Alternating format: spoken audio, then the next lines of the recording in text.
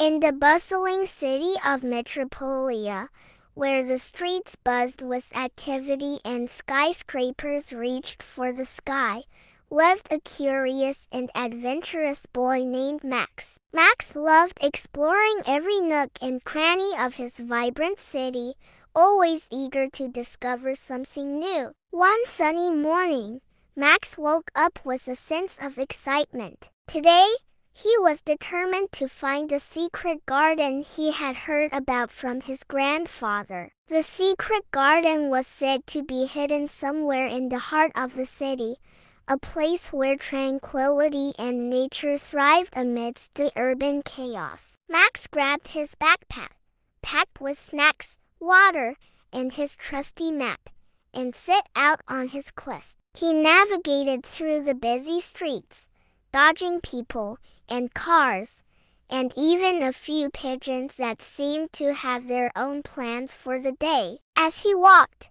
Max noticed the different sounds of the city, the honking of cars, the chatter of people, the distant hum of construction work. It all formed a unique symphony that was distinctly Metropolia. But Max was focused. He was on a mission. He followed the clues his grandfather had given him. Look for the mural of the dancing dragons, his grandfather had said. It's the key to finding the garden.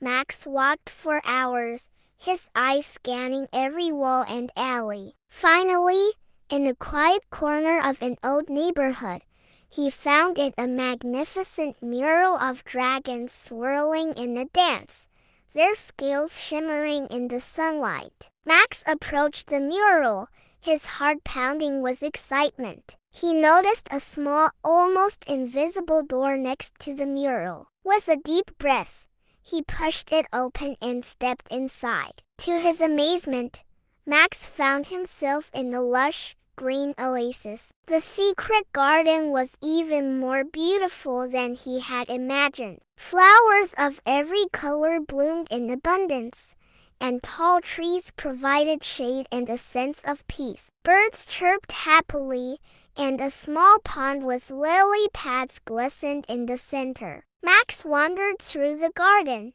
taking in its beauty. He felt a sense of calm wash over him, a stark contrast to the bustling city outside. He realized that sometimes, even in the busiest places, one could find moments of serenity and wonder. As he sat by the pond, Max thought about the lesson he had learned. The city, with all its noise and chaos, had hidden treasures waiting to be discovered. All it took was a bit of curiosity and determination to find them. Max decided that he would share his discovery with his friends and family, showing them that even in the busiest of cities, there were places where one could find peace and beauty. And so, Max's adventures continued, always looking for the next hidden gem in the bustling city of Metropolia.